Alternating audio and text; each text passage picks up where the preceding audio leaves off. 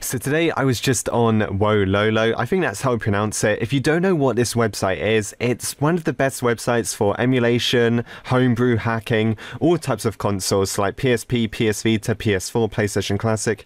You guys get the idea, a Nintendo Switch as well. And I noticed this article, so I normally don't make videos on these sort of things, I normally only make videos on tutorials, but this is actually kind of interesting. So basically what this is, and this article is basically about emulation on the PS Vita. So if you just read it, a look at the last sliver of hope for the Nintendo 64, high-resolution PlayStation 1 and emulator shaders on the PS Vita. So this driver is called the GXM driver, and what this is a GPU Acceleration Driver. So there's a bounty that's getting traction with over $500 raised, and somebody called Vanguard is working on it.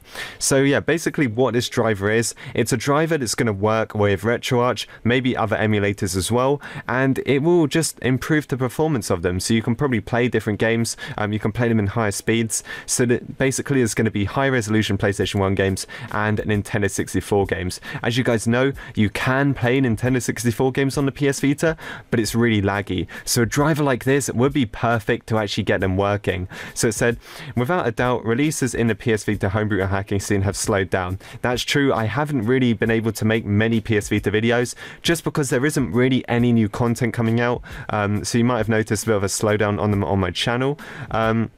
But yeah, the Trinity exploit, that was probably one of the last biggest releases, and it says, however, there's still a final sliver of hope for the Nintendo 64 emulation, which has been requested since native PS Vita hacks became a thing with Hankaku. So yeah, Nintendo 64, loads of people want to be able to play this on the PS Vita, you know, smoothly, around about 30 FPS.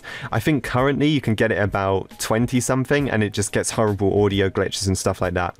So it says 2 weeks ago, KWYXZ opened a feature request issue on RetroArch's GitHub. So we can actually take a look at this.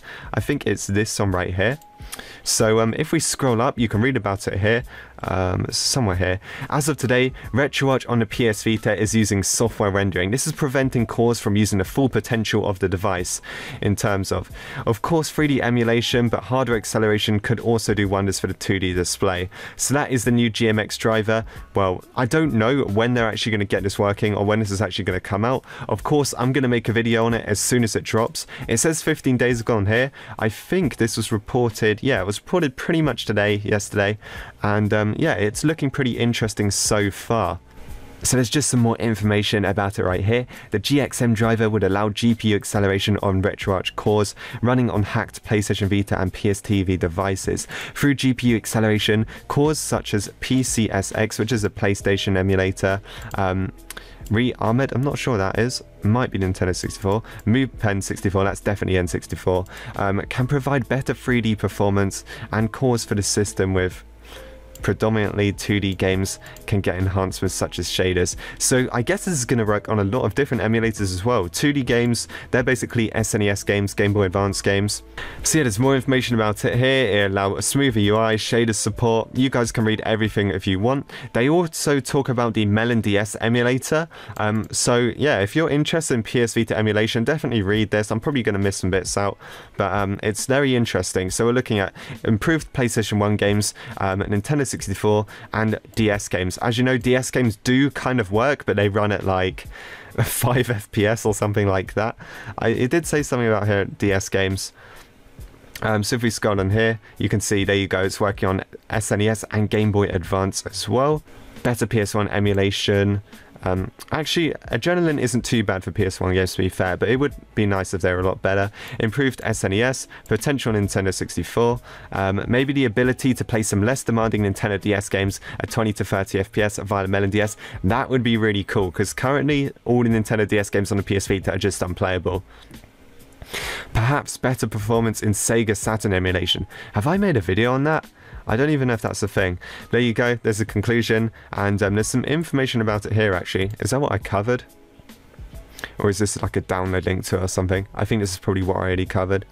So there is more information about it here. At the time of recording this website just won't load to me, so Bounty Source is not loading. I don't know why.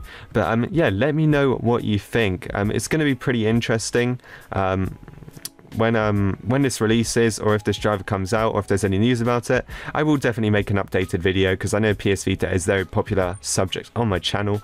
And there you go. So that is pretty much it for this video. If you guys enjoyed, oh, it looks like the website just loaded. Okay, so it can actually be found. Oh, the code of it can be found. I see. Okay, I'll leave a link to this in the description. As you can see, there's no releases yet. But that's pretty much it for this video. If you guys enjoyed, make sure to like and subscribe, and I will see you guys in the next one.